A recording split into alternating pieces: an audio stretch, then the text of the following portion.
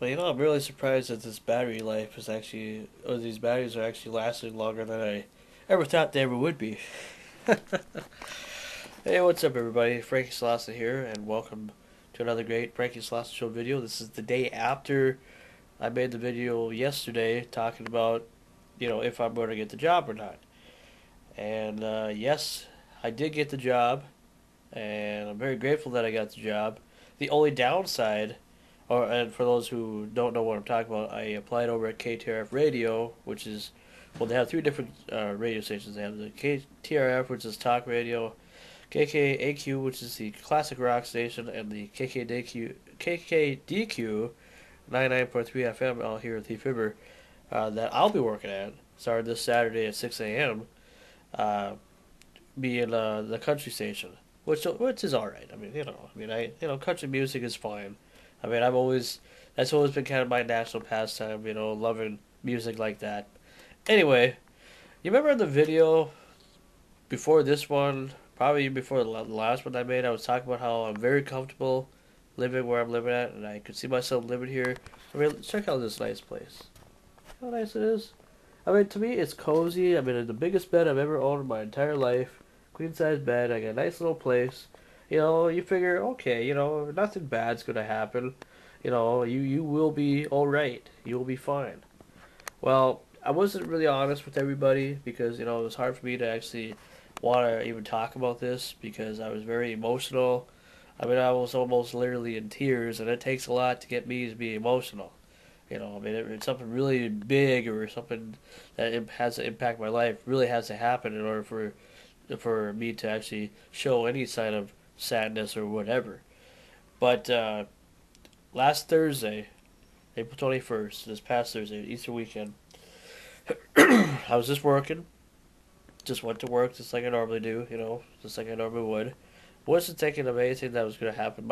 In fact, the plans that I was going to have for Easter was actually going to go with another friend that I work with at Hugo's and go to Grand Forks and see the movie Rio.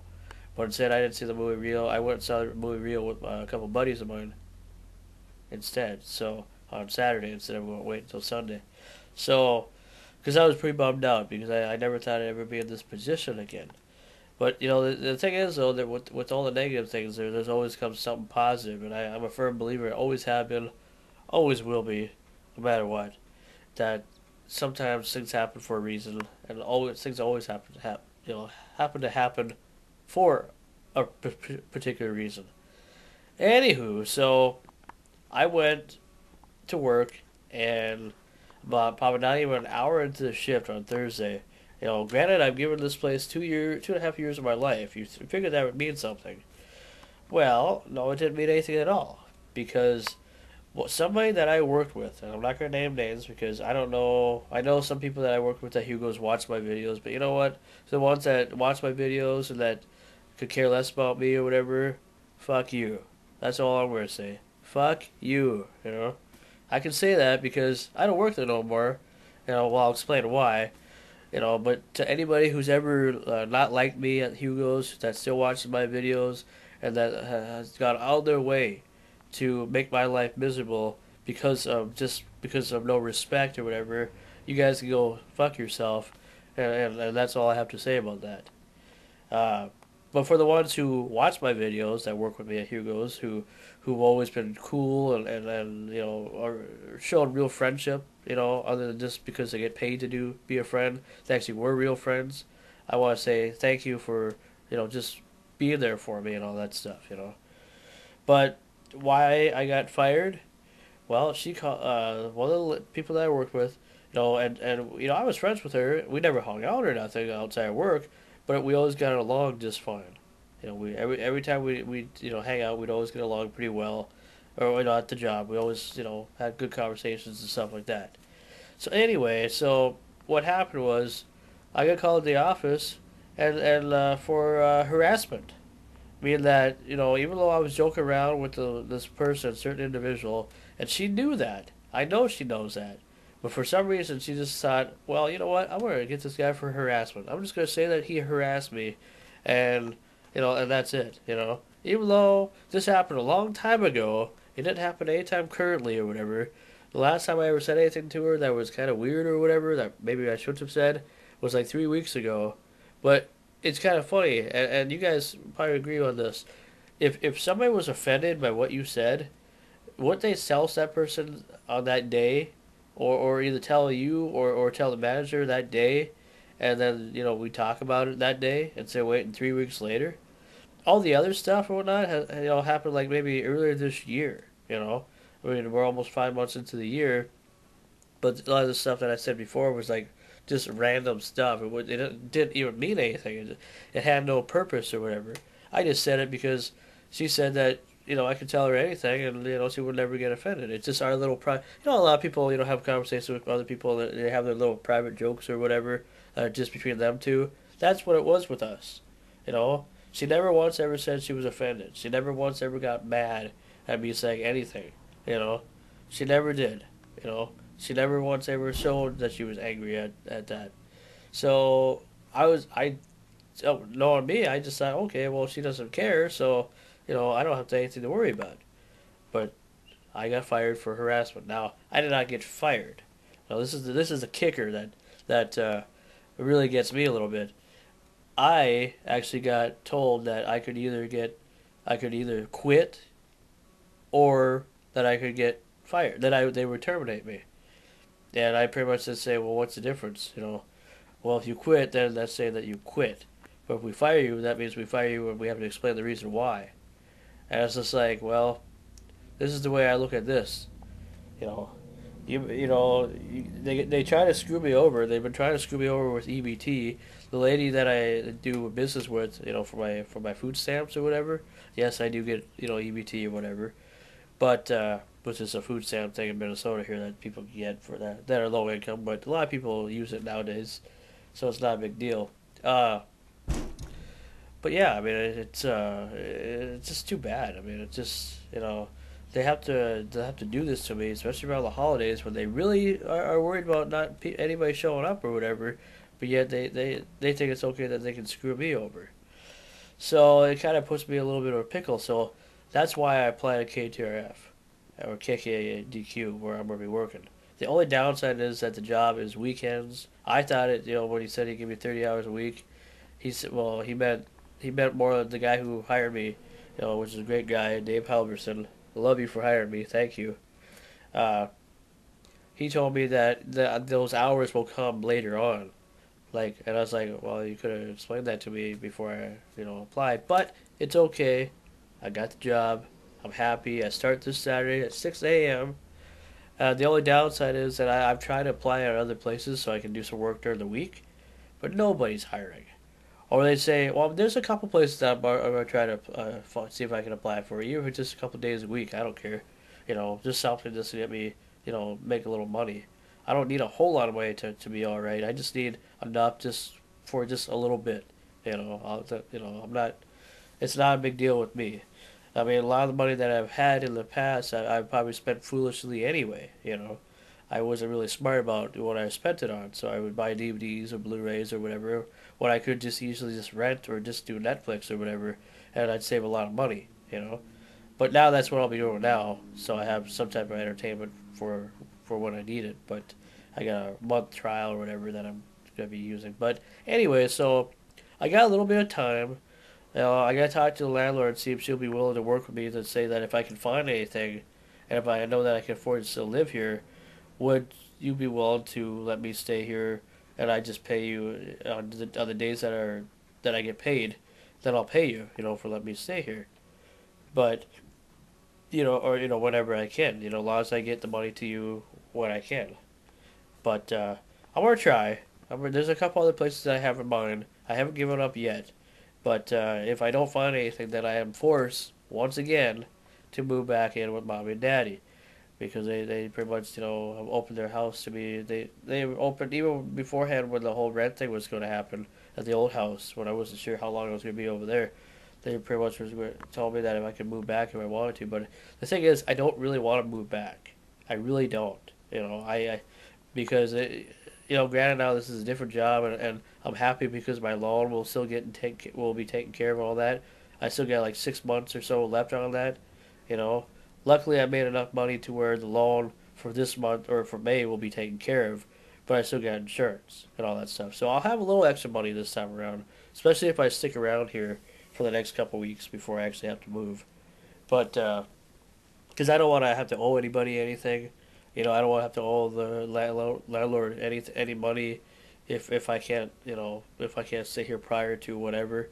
But I know I got at least two more weekends here at least because I paid extra the last time. I paid $250 in rent, which normally I'm supposed to pay $200 every 2 weeks. That'll get me 2 more weeks, but I paid an extra $50, so that'll give me at least an extra half a week. But yeah, so it kind of sucks, that it has to be like this.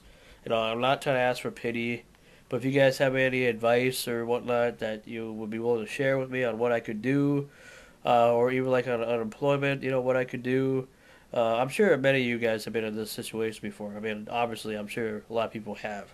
I'm still going to give the tour of the place. I don't know how much battery life I have left. I might have to buy a cheap pack of batteries or something, but I don't. This is about my last 2 that I have for now. So, and I don't, depending on how long I have to stay here, I still might have to buy more groceries and stuff. So, yeah, it kind of puts me in a little bit of a pickle, but I think it'll be okay, because I might just go to Mom and Dad's place sometime this week maybe, and after I figure everything out and do my laundry over there so I don't have to worry about it. I mean, it sucks. It really does suck, but it's not as bad as it may seem, I guess a bright side of it is that at least I'm out of the grocery store business, but it's not the way I wanted to go. It's not even the way I wanted to go at all. But at least I get to do the job that I've always wanted to do, and it's something that I'm getting paid for radio. It's gonna be fun. I am actually looking forward to having the opportunity to train. Come on in. Who's this? What's going on? Wow, this guy, Mr. Brent. Did you just bring me a package or what? I brought my card collection. Oh, jeez. I thought we were going to your house to do all this stuff. Well, but see, I only have 2 more. I think these are AA battery or AA or AAA batteries left. And I've used it a few times, so I don't know how much. I don't know if the video's gonna cut off or whatever. But we might as well take a look at Brent. This is my friend Brent Fuller here. He's a good buddy of mine that lives in town here. I was telling him that I did get the job at the station. Oh, you did? But the only thing is, it's only for weekends. Oh, really? So if I can't find anything in the next couple of weeks, I might have to move out. Oh, jeez. But I got time though. I got a couple of weeks, so it should be okay. Yes. But this guy here, my good friend Brent here, he's big on NASCAR. And I don't know if there's any NASCAR fans out there. Well, I'm sure there are. There has to be out there in internet land. I'm sure. Wouldn't you agree? I agree. Yeah. How was your first day at work, or my orientation was good. Yeah. Everybody happy to see you again? I don't know about that. This guy's worked at the turkey plant now this is his 17th year working at a turkey plant. Okay, so what do you got for... Okay. So what's the difference between... I think the blue one's much rarer than the red one. Okay, now, are these the cards that you paid a lot of money for? A lot of money. I'm not saying price either. Yeah. Wow. Yeah.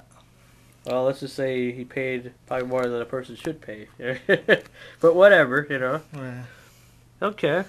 And you got 2 of them. One with the red ink and one with blue ink. Yeah, here's his best rookie card autograph. I got 3 of them. Oh, wow. And they're all kind of the same autograph? Different numbered. Oh, okay. Out of 25, 8, 16, and... Okay. 15, 16, and 8.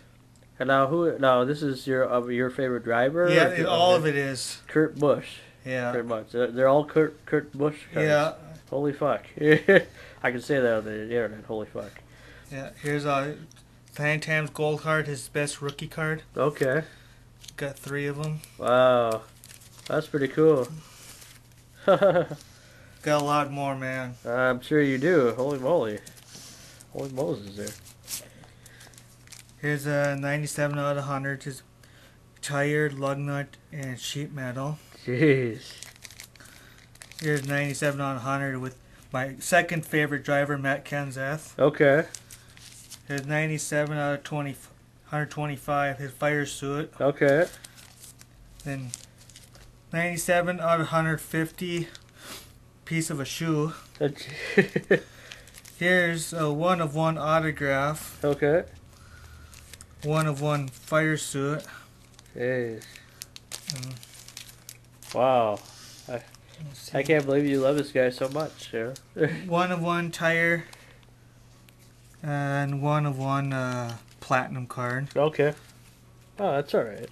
1 of 1 eyes on the prize. Eyes on the prize, yeah. 1 of 1 top 12. Okay. In the chase. Sure. And 1 of 1 legends. Oh, wow. Jeez. Yeah, I do love collecting them. It's really fun to collect. Oh, I'm sure there is. Holy moly.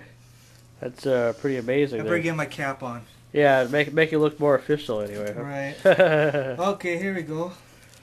2 of 2 race used tire. Okay. Only 2 made. Jeez. And a 2 of 5 autograph. Okay. And 2 of 5 race used flag. Oh, jeez. And these are all my 2 of 5s. Okay. Wow. That's amazing that one guy can produce so many different cards, you know? Oh, yeah. That is amazing. Oh, you get that? Yeah, I got it. Okay. That is amazing, man. Oh, yeah. Definitely. Yeah, all these cards are of the same driver. There's some are 2 of 5s. Okay. Alright. Cool. I like that one with the flag in the back. Oh, yeah. Wow. That's pretty cool. Yeah. Yeah. Okay. Wow. We might have to take a while here. Yeah, he got a lot of cards. I mean, I don't think we need to show every card, but I mean, it just kind of gives you an idea of that this guy, my friend Brent here, is a huge Kurt Busch fan. Yeah, 2 of 10 autographs is one of my favorite cards. Charlotte win. Okay. From last year. Okay. 2 of 10 fire suit, part of the Dodge on there. Okay. 2 of 10 autograph. Yeah. 2 of 10. 2 of 10. 2 of 15. Okay. 2 of 15 with his teammates. Sure. 2 of 25 autograph. 2 of 25 autograph.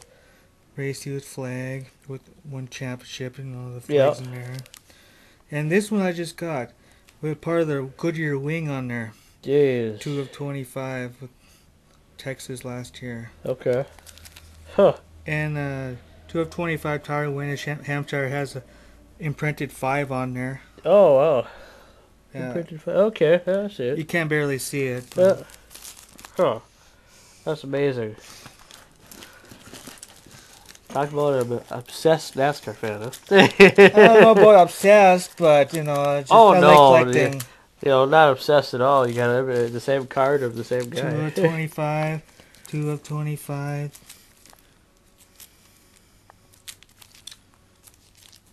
Part of the probably pit ball banner. There you go. Okay. 2 of 35. 2 of 35.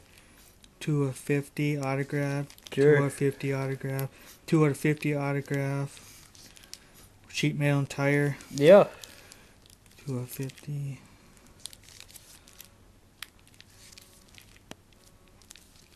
That's pretty cool. 2 of 60. I got it. 2 of 99. 2 of 99 with two color sheet metal and tire. Okay. Wow, that's pretty cool. Man, you come prepared, that's for sure, don't you?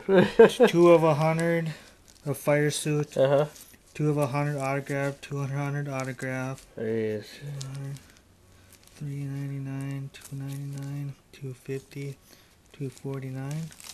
Jeez. Here goes my autographs every year. 2000 to 2011. Jeez. Are you serious? Holy shit. Yeah, there's more here. Oh, man. 2000. These are the same. Yeah. 2001. 02. 02 gold. 03. Yeah. 03 gold. Wow. We got about 5 minutes left. Okay. I'll go quick. Okay. Okay.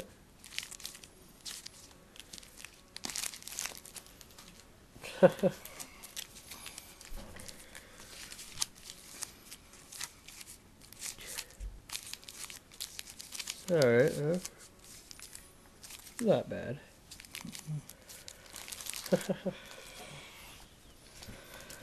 That's something else, that's for sure. 2011s. Okay.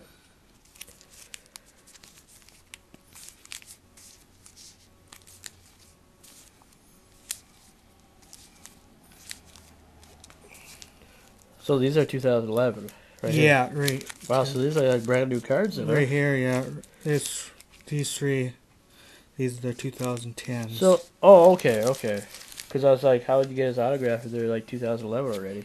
Oh, they're out by usually January. Oh, okay.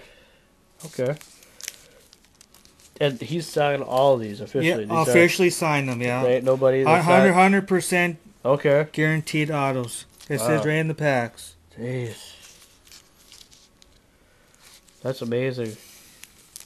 So if anybody wants to know anything about Kurt Busch, you definitely got to talk to Brent here. He'll tell you. He probably knows everything about Kurt Busch, probably. I do actually. So what if Kurt Busch would have just became like a librarian or something? Or would you just follow him at a library or something? Or...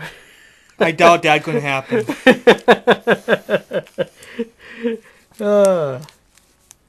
Future Hall of Famer. Oh yeah, of course, yeah.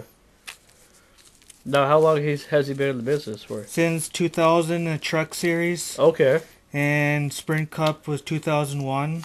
And you want to explain kind of like why you like the guy? Like why is he your favorite driver of all time? Because he's young and he can dominate any race. And he's your Facebook friend. Yeah, hey, Kurt Busch Nation out there, I love you. Yeah. So what would you do if you actually spent a little time with Kurt Busch? I mean, do you think you'd enjoy it a lot, or do you? Oh yeah, I'll love it. Would you be nervous at all, or? Oh yeah, I would. Yeah. Oh yeah. Gold double deuce. Oh. And he supports the Miller Lite hat and all that. Man. Here's some more here. Okay. Here's a Hall of Fame card, first ever Chase champion. Okay. First. Yes. You can redeem these as a set. Oh, of sure. Cards of top 12 drivers. Oh yeah. Here's a Penske. These are made out of 10. Okay. And the flag 10 of 10. Here's a race used tire number to 25. Here's another one, Hampshire number 20. Here's a card that has the number 2 right on the tire. Okay. And then the race used lug nut from his championship season 2004 autographed. Huh. A 5 of 5. Here's a 4-color sheet metal seatbelt and fire suit. Huh. And his graded rookie card. And his graded rookie card. Huh. Then his Chase 7 out of 10 out of Beckett. His 2001 gold. Jeez. That's all. Man, that's pretty amazing. You got a world winner collection, and that's just your card collection. That's not even the. Not even the whole brunt of things. No, I got a lot more than that. Well, maybe if we have some time, maybe this weekend or something, maybe we could do a video based on your whole NASCAR collection. How would you like? This one is. How many people would like to see a NASCAR collection video? That'd be sweet. But we'll see what happens. I'm not gonna, we'll I still gotta do a motel tour too, Right. So. But thanks, sir, Brent. Oh, I tell you what, man, it's good to see you again. Yeah, nice seeing you too. Jeremy was over here, Jared was over here earlier. Oh, was he? Yeah, I Cool. told him to make sure you call, or he calls you just to let him know that I'm here, because you tried coming over earlier, and I was at social services trying to figure some stuff out. But, okay. Yeah, so it's been kind of one of those days, I tell you, but I'm glad I got the job. But I wish it would have been for like at least 30 hours a week. Then I could stay here. Then I know that I'd have enough money to stay here. But I'm happy that the loan will get taken care of, and I'll have a little money, and I'll get more. That's good. I'll get more EBT support here, but it's good. I've told everybody I'm on EBT, which some people probably don't know what that is, but but whatever. It's for people with low income, and yes, believe it or not, there are people who follow me on YouTube for almost 3 years. Wow, I'm a little low income guy, but but I don't live like it. And even I tell you what, even though I'm not gonna be rolling in the dough for a while, I'm still gonna not let this defeat me. Right. You'll see more videos no matter how we do it, and there'll just be more fun times to come. So I don't care, you know. I can't let people, you know, I can't let things like this bother me too long. Right. You know, I did that the last time when I got too paranoid or whatever. I was very depressed. I don't feel like being depressed anymore. No. So anyway, so I'm Frankie Slauson, my good friend Brent Fuller, you know. You look him up on Facebook, you know. Here you get raided with Facebook people. Go double deuce. But yeah, Look me up, people. And yeah, so it's a different journey for me, but it's gonna be kind of one of those type of adventures that you don't know what's gonna happen next. But at least for the weekends, I'm guaranteed work. So I'll take what I can get for now, and we'll just play it by ear. So Frank Slauson, and we'll see you. The next video that I do, I guarantee, will be a motel tour. I don't care what happens. I'm still gonna give you a tour of a motel. So we'll see you then. Bye bye.